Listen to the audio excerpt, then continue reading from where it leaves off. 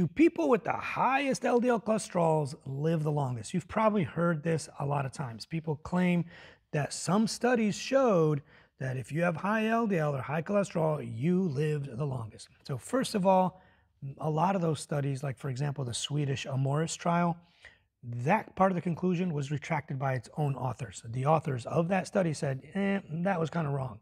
That's not what our study found. So just know that.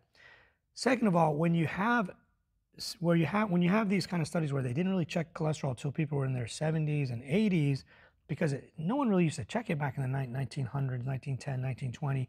People who reached 100 who are now, who were born back in 1902, 1920, 1915, they didn't have lipid markers back then that were being routinely checked. They weren't really checked till they were about 60 or 70.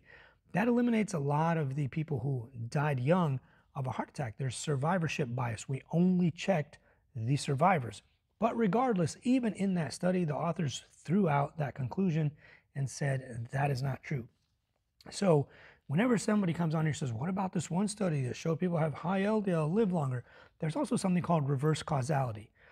People who are dying of cancer, end-stage renal disease, end-stage COPD, end-stage any cancer almost, their LDLs are super low. So that throws off the data and the statistics. So you are dying from the cancer, not from the LDL, because you're severely malnourished, cachectic, whatever, you barely weigh 70 pounds, your LDL cholesterol is going to be very, very insanely low. That doesn't mean the LDL is killing you.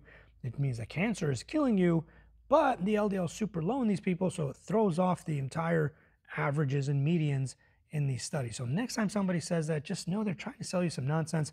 Follow an actual cardiologist.